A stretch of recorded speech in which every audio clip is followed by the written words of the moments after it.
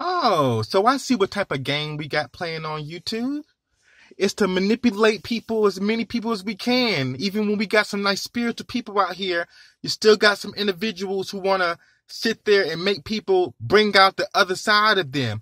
I see what type of game y'all got playing, but guess what? You met your worst nightmare because I'm on it now. I'ma eat y'all asses up.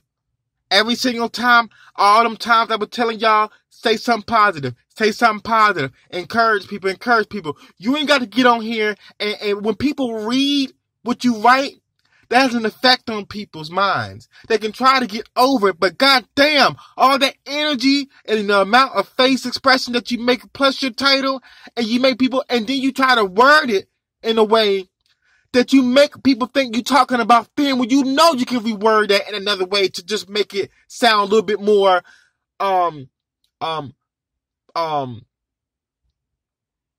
less forwarding with,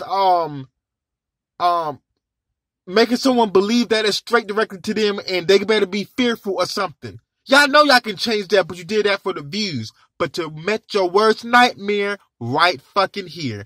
I'ma eat all y'all asses up. Y'all gonna see how that shit feel.